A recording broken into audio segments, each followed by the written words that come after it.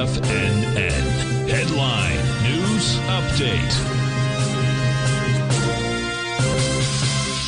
Good morning, folks. Steve Rhodes coming to you live from the shores of pleasant Delray Beach, Florida. This is your 11 a.m. update, and we've got a sea of red out here. You got all the U.S. indices that we track trading to the downside. Each of the sectors within inside the S&P 500 are also trading to the downside. You got the Dow off 481 points, 1.25%.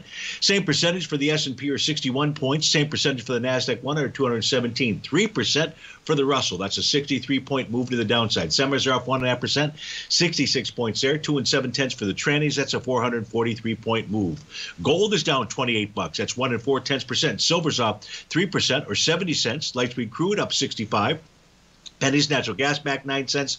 30-year Treasury printed out at 118.11. That's off 1 point and 16 ticks. Let's take a look at what all that means by looking at that 9 panel.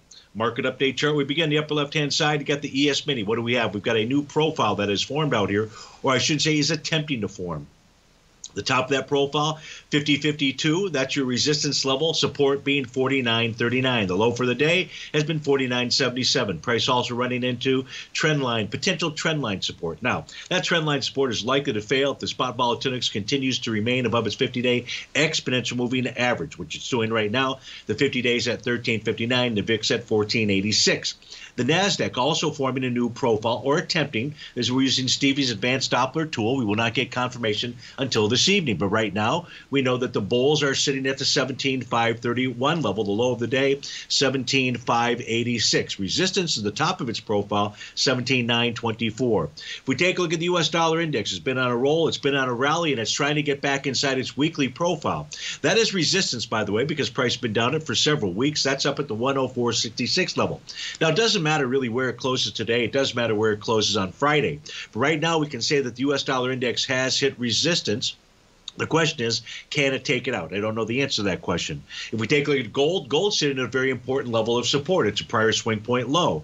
That's at 2,760. We're at 2,005 and change. A close below 2,760 is going to generate an A to B equals CD to the downside pattern. In the case of silver, it's trading below its bullish structured profile support. It's trading below its rising trend line.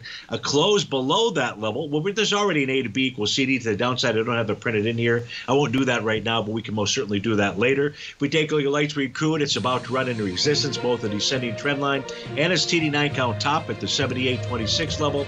Natural gas got a small A to B equals CD to the downside, $1.62 is that price target. And that 30-year Treasury, right now, taking out its prior swing low, that would suggest a close below 119. We'd see even lower prices. Folks, stay tuned for the Trader's Edge show. But if you have to start your Tuesday, please have a terrific one. Thanks for joining us. We'll look forward to speaking with you again soon. Everything in